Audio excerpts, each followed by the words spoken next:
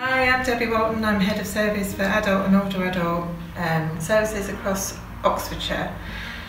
This is a really exciting time for people to join our service. As part of the long-term plan for serious mental illness, we are doing a lot of work and involving frontline staff in developing and improving the offer to our patients and carers.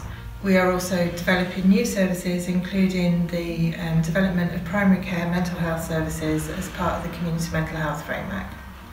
Involved in all our developments, we have experts by experience in both our transformation work streams and our oversight groups. This ensures that the developments are co-produced and the patient voice remains the centre of everything we do. Staff wellbeing and development is really important to us, and we're working with our Learning and Development Department to ensure that opportunities are available for staff at all levels within our service.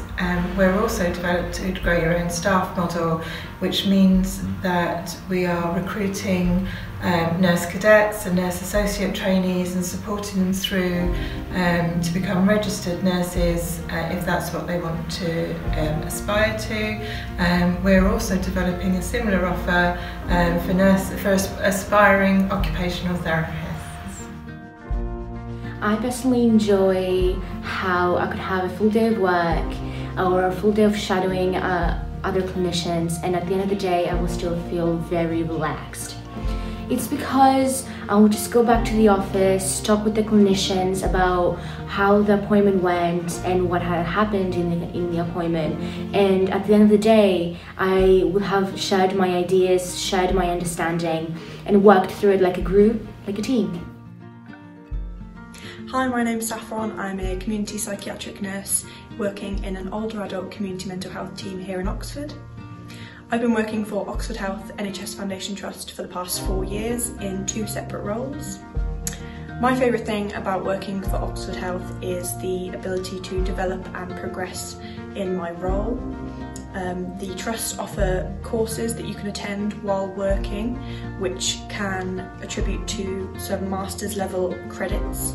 I've been able to attend 2 of these courses and I've really enjoyed them. My managers have been really flexible about giving me study leave and time off to complete assignments. During the courses I met some really interesting people from all over the Trust who work in a variety of different roles. I also really enjoy coming to work and seeing my colleagues. I've been lucky enough to have really amazing colleagues throughout my entire career here. Things in my home life have changed a lot over the past year or so. I've had to step up and start providing daily care for a family member. My team have been very supportive with that and have allowed me to change my working hours so that I still have a manageable balance between my work life and my home life. Trust gives really good opportunities for progression. For example, after I finish here, I can be employed anywhere within the Oxford Health Trust as what I qualify as after my apprenticeship. I'm Sue Cook. I work as a community mental health and memory clinic nurse. I've worked in the NHS for 45 years, from the age of 18 to 63, and I'm still going. In that time I've seen a lot of change and innovation in the NHS and a lot of technology. But as nurses, we still see people at their most vulnerable and they put their trust in us, and that's a privilege. We have to be kind, caring, compassionate, professional, knowledgeable, and we need you to join us. Hello, my name's Olivia Hancock and I'm one of the experts by experience. I suffer with obsessive compulsive disorder and anxiety and was a service user myself of the adult mental health team for a few years. The team have made such a difference to my life. I'm now able to do things that I wasn't when I first realised I had OCD. I'm now able to socialise, do my work, and everything just seems to be so much better, and that is from the cognitive behavioural therapy that I've received and also sort of my treatment plan in terms of my medication. It really has made such a difference, and throughout the whole process I felt like I was fully involved with my treatment, from speaking about how I felt about my medication to how I felt different techniques were or weren't working, And now as a result, I am one of the experts of experience to really help people moving forwards to see how we can improve the services. And I'm really looking forward to being part of such a group of people that have gone through what I've gone through, and we really want to see how we can make a difference to other people's and really shape their experience from our own. Hello, my name is Tanvia. I'm making this video clip to share with you the experience I had with my first care coordinator. She was with me during hospital, and she was with me on my recovery journey out of hospital and into my first home.